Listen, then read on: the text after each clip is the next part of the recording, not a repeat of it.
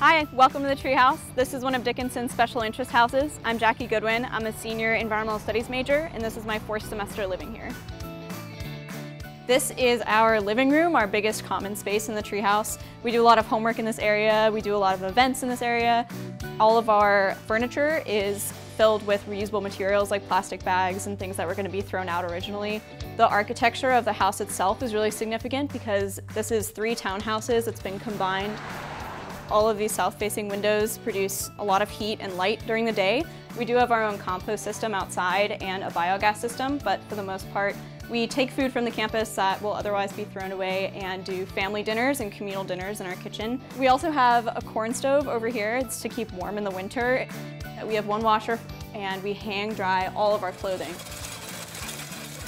We have 14 people who live here and they go through an application and interview process to get into the house.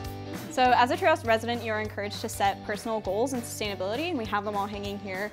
A lot of them range from taking shorter showers, to being outside more, to educating people in the community about sustainability, and we get emails that will tell us about our electricity use from this week compared to last week, and even months and years before.